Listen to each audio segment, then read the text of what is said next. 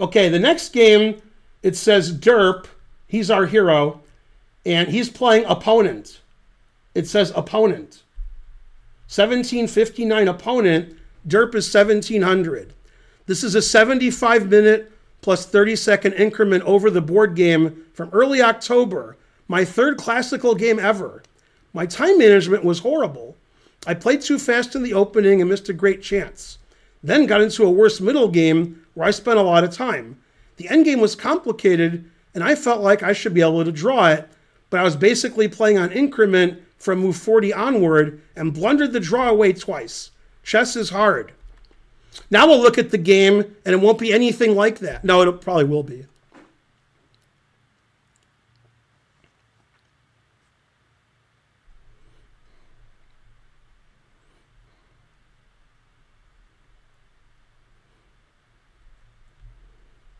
Yay, 2,000 viewers. What else? Okay, so let's have a look. Knight c6 isn't a great move. White's already better. e5 is risky because we got this nice open diagonal, but I guess you got to risk it to get the biscuit. d4 is good. Knight c3 good. Well, so far you're playing much better than your opponent, Derp, and you have a big advantage. Queen b3 is good. You get the two bishops. He should play queen e7. Took. Takes. This is terrible for black. Castles is correct. Okay, so you made your first mistake here. You have two good moves here. You can play knight g5, threatening f7, which is annoying. And the engine actually likes knight g5 more than the move I would play, which is knight takes pawn, because I like winning a pawn. Hooray, I want a pawn. Okay, and the reason I don't like bishop a3, which is what you played, is I'm very worried about knight a5. And maybe I shouldn't be worried about it. Maybe knight a5 loses. Okay, so you played bishop a3. And the engine says knight a5 is forced, otherwise black resigns. And you should see the move knight a5, because every other move is terrible. Thanks, Sven Beingold. Knight a5 is forced. I'm not saying he played knight a5. I'm just saying it's forced. Okay, and he played knight a5. Now it's equal. You moved your queen. Good. He took. Good. Yeah, and now it's unfortunate. If you play bishop f8, which you should always do, he plays knight b6. That's a very good intermezzo. That threatens the queen, and he'll win the bishop next move. Otherwise, bishop f8 would be quite a good move. Okay, so you did play bishop f8? I just assumed you took this, and I was telling the audience why bishop f8 was bad. But you played bishop f8. Oh, well, then we'll see why it's bad, because yeah, bishop f8's a blunder. So you were much better, then you played bishop a3. Now you're equal, and you played bishop f8. So don't move your queen bishop anymore. Those are all your mistakes. Don't ever move your queen bishop. Then you play fine. Okay, knight b6 exclam, former muscle. Queen b5. Queen takes f8. Queen takes e5. Okay, that's legal. Queen d6. No, not queen d6. Okay, then castles. I would take the queen and isolate the d pawn if I was white. But okay, you castled, that's fine. And this ending is probably really close to losing for white, but in a practical game with players of your level, you know, probably not. Okay, and I'd like to, thanks for saying something, Take On Me, okay, because based on what you said, this is an aha moment.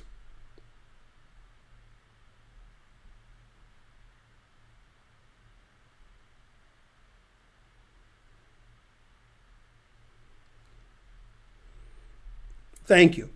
Okay, so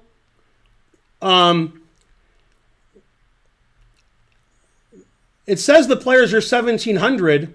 However, white also said this is his third tournament game ever.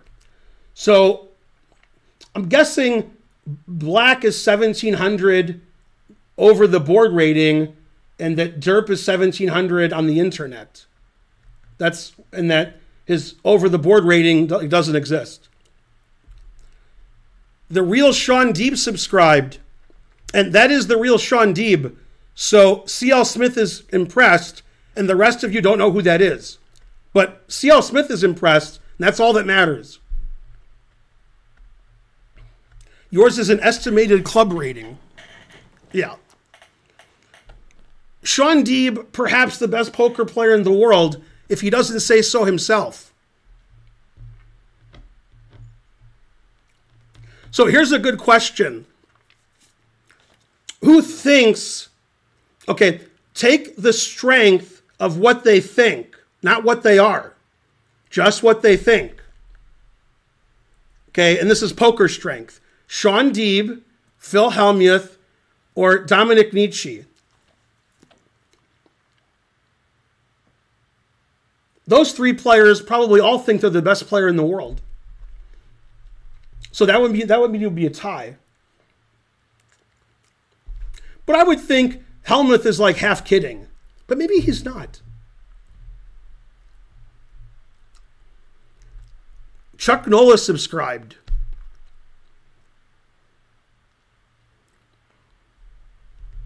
He's not kidding? Man, the truth hurts. Freddie Deeb is pretty good too. Freddie Deeb has a serious case of old. Sean Deeb doesn't have that. Hey, Sean, are you still losing weight? Or I shouldn't ask. Don't ask, don't tell.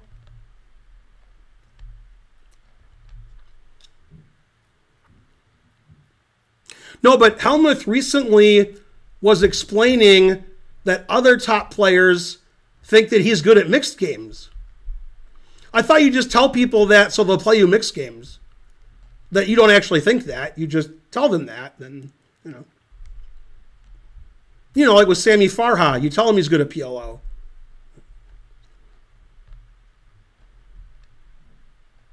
You're down to 238. You're crushing me.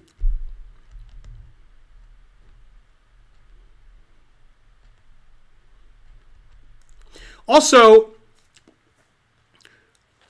and also, I'm not kidding. This sounds like I'm making a joke, but I'm not. A lot of times in my life, I don't know where to stand on an issue. It could be any issue. I don't know. So usually I don't have an opinion one way or the other. However, if I'm required to have an opinion for whatever reason, instead of finding somebody I agree with, I find somebody I don't agree with. That's much safer, much better. And I've noticed in the poker world, I've never agreed with Mike Matusow about anything.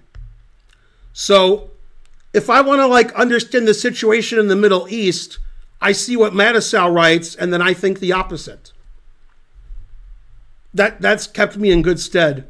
Like finding people I don't agree with and then thinking the opposite of them. Then I do pretty well in my life.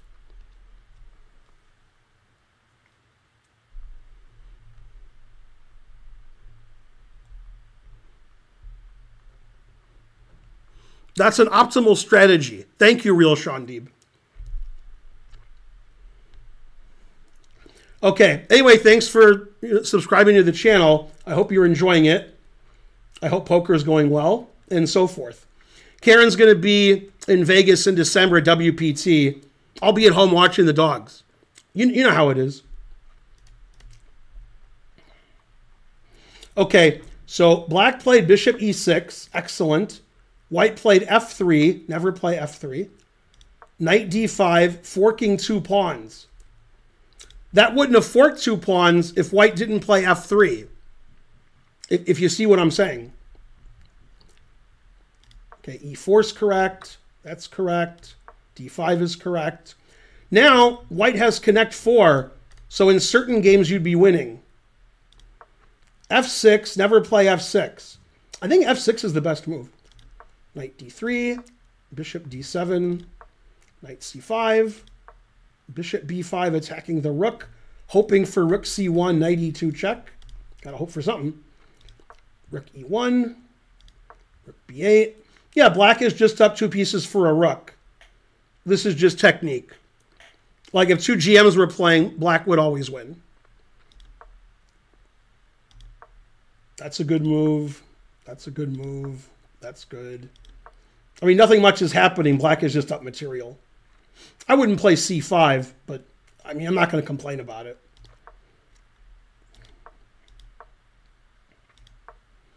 I like b5. I like a5. Yeah, black's playing pretty well. White's giving a knight's tour, so that's good. If this was played in the Isle of Man tournament, which is currently going on, which strangely has a women's tournament, Isle of Man, White would resign. Like if Shanklin was white, he would have resigned a long time ago. And if Shanklin was black, probably draw. Okay, so rook c1, c4, explosive.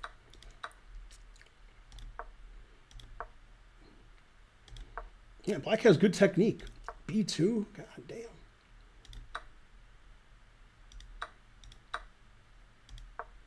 Rook a8. All these moves are great that black's playing. Black's playing better than perfect.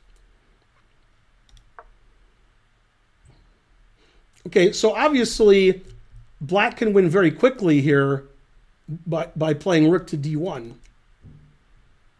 And then take the knight and queen. Like there's nothing to analyze. Rook here, then take the knight. So rook here, king e2, rook takes knight and queen. Rook c1 also wins immediately. But okay, bishop b5 is winning. Rook c2. Okay, and queening is not the right move. The right move is complicated. The right move is c3. And the idea is to play rook d1 again and take the knight and queen. But, okay, that's... I mean, b1 queen wins, so I'm not going to complain.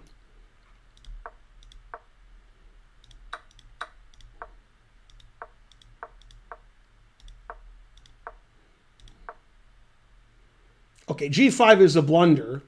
It's a very strange blunder because it just gives a pawn away. So here black is winning. And the way black wins is to just move his king here. And then eventually white has to move a pawn, and black is going to take all the pawns. g5 just blunders a pawn, and now white is drawing. Okay, and he took. And in this, he took on e5. And now white got cute. White needs to just take back, and white has 3 passed pawns, and white's king stops this pawn, so black's not even better here. It's just a draw. But white played f5 getting cute, and that could work out, but it's the same passed 3 pawns, but black has a passed e-pawn now instead of black not having an e-pawn. So I have 3 passed pawns, and here I have 3 passed pawns, but black has a passed e-pawn. That's extra bishop too. So now black is completely winning.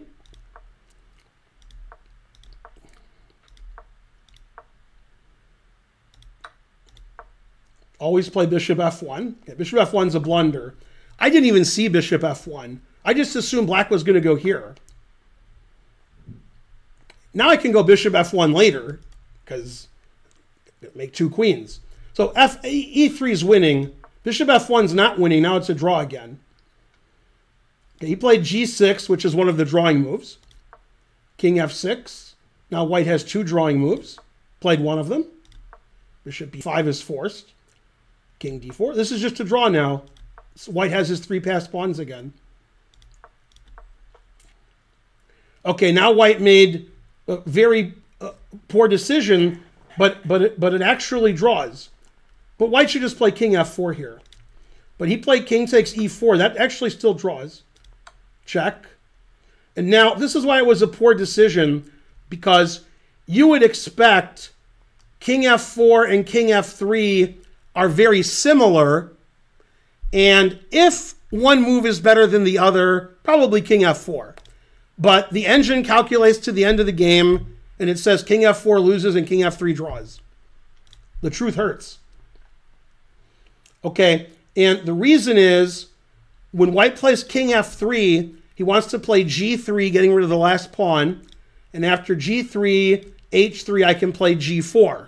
And I draw.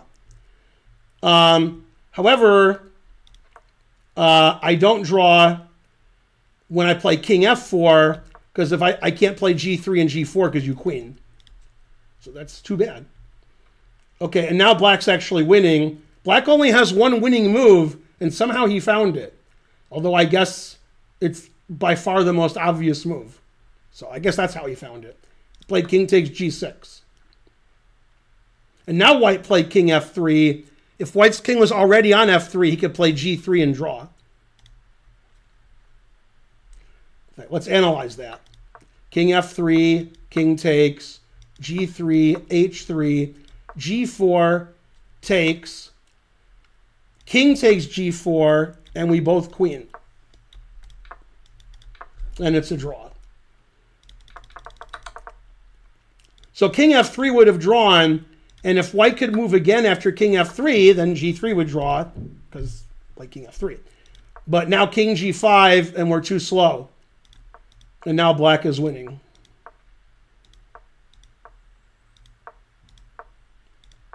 Bishop c6 is Zugzwang. This is a good example of Zugzwang. White can't move. It's white's turn to move. So black's bishop b5 to c6 was excellent. And the truth hurts. Okay, so if he moves his king, he loses his pawn with check. And the bishop goes back. So played for stalemate, and black played here instead of playing stalemate. h3, and h2 check, I assume. Ah, he played king h1. Good. Good to have the game ended mate. So that game was pretty topsy-turvy. White got the better of the opening, then made a couple of poor choices, and then was struggling the rest of the game. Black's technique in the position where he pushed all of his pawns and got to this position, I mean, this is incredibly winning. And then to not play, you know, you have to play one or two accurate moves. Like if you play rook d1, the game just ends because you take the knight and queen. So black played the poor move, then black played another poor move, and then black got this position that's like barely winning. And then immediately played the move g5, which doesn't win. Then he was winning again, but it's very complicated. So I don't understand the move g5 because like this position, why would black want this? Why did black give up a pawn and give white 3 passed pawns? Why did black think that would be a good idea? That's not a good idea. G5 is a weird move because it just loses a pawn. And it gives white a lot of passed pawns. That's a very poor move from your opponent. Then the game got interesting. So that was good.